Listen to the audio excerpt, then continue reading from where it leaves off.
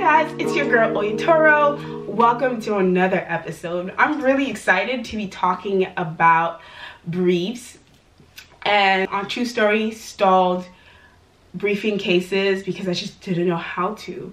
And I just want to answer whether or not you should brief cases, how you should brief your cases when you're reading in class and preparing for class.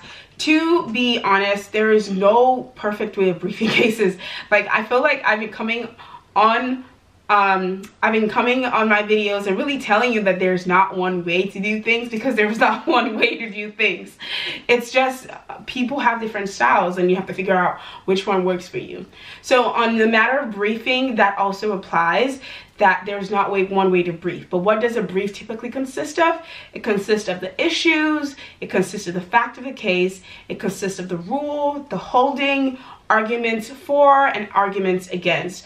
Sometimes if you have a dissent, which is basically the minority opinion. That's what a brief should look like. But the truth is that there's just some cases where you don't have to do every single step. Some cases will require you just stating what the fact is in one statement, or stating what the rule is, and also just stating the holding and a short really explanation why. You don't really have to go into detail for each. In classes where I've found that you really have to be very meticulous as to you answering every single one of them. I think contract is one of those classes that really requires you to kind of check all the boxes with things that are on the brief. As far as like torts and like some of the other classes, it's just more important that you know what, like, just short summaries of what the issue is, what the fact is, and then you know what the holding is usually, and then you also just put like just a brief description.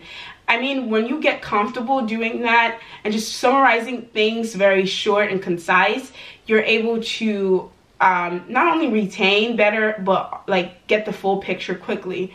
So yeah, so that's really what briefs are. Don't sweat briefs. They're really not as bad as you think they are. It's really just breaking it down. I'm reading a chunk of words.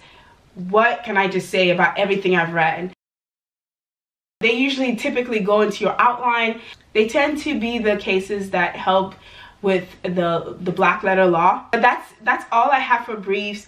If I missed anything in explaining briefs, please leave it in the comments below. I do want to hear what people have to say about briefing, whether they briefed through law school or whether they did not. Again, thank you guys for watching my video, and please don't forget to subscribe. I will see you guys in my next video.